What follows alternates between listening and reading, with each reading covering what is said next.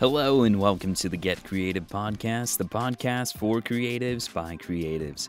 I'm Evan Schmidt, and my guest today is Karen Stefl. She's the principal and producer at Render Studios, a video production company based in Lansing, Michigan.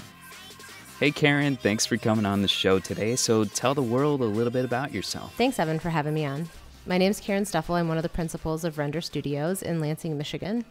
We actually have a new name just recently, but we have a 36-year history working under the name Such Video. We've spent a lot of time in Michigan doing lots of corporate and nonprofit work. And really, we've been growing and changing and exploring what happens when we listen to our own creative spirit, which is really what we've been doing for clients for so long. And really, that sometimes when you listen to your creative spirit, it takes you in directions that you really never thought you would go. And so we've been undergoing a rebranding process really for the better part of 6-7 months. And this is where we've landed. So I am from Render Studios. It feels really good to finally say that. Nice. So plenty to pull from. What comes to mind when you think of something really good that you've learned? I think if I had to summarize all of my professional experience in one single lesson, well, maybe two. I think creativity doesn't happen in a vacuum. Collaboration is really at the heart of everything creative that we make. And without collaboration, without excellent clients, without them bringing forth ideas or problems to solve, or without having and nurturing wonderful teams over the years, nothing would have ever been accomplished, and we never would have been able to be so effective for our clients. So really, collaboration and people are at the heart of all of that inspiration.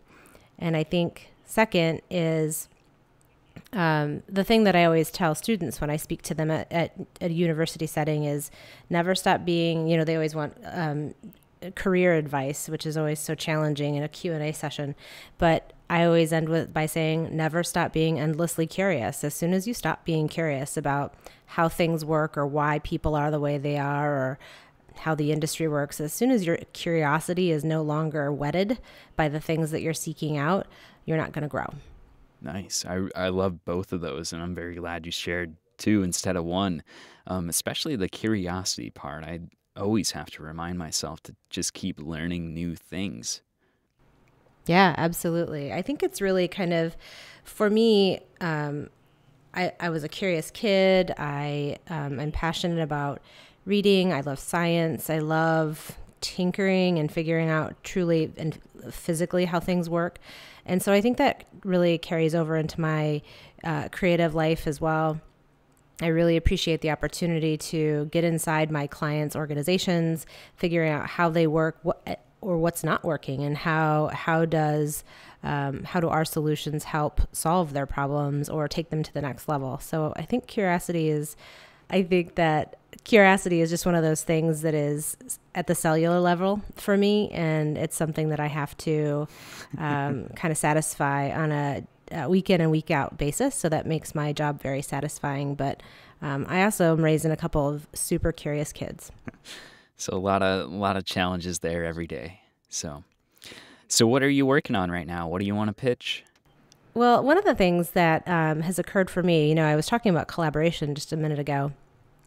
But a friend of mine, a fellow entrepreneurial female business owner, friend of mine, her name is Jen Estelle. She owns a marketing company called Redhead Design. She and I have been leaning on each other for several years, getting together every 6 weeks or so for what we were calling boss lady drinks. And we would just kind of lean on each other for solutions to kind of the intensity of life or how we struggle in areas of entrepreneurial management, whether it's a tool that we use that make our lives easier, or, leaning on each other for HR struggles sometimes. And we realized over time that we gave each other so much comfort that we're not alone in our entrepreneurial struggles, because let's face it, it's really hard. But that if we found a lot of comfort in leaning on each other, that maybe building a community around kind of mid-career communicator females is something that would be valuable to others. And so we launched a podcast called the Speakeasy Podcast not long ago, just this summer. And it's getting a really, really great, warm welcome from women far and wide, honestly. Nice. And where can people find that podcast and more information about your production company as well?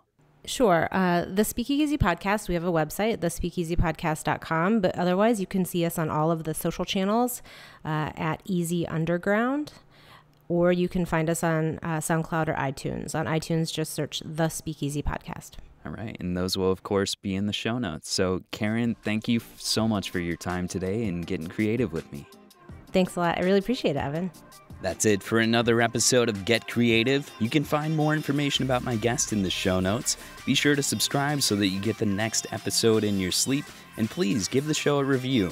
For more information about me, go to evanschmidt.com, follow me on Twitter and LinkedIn, and watch my vlog on YouTube where I share lessons that I've learned. Thank you for listening. Now go get creative.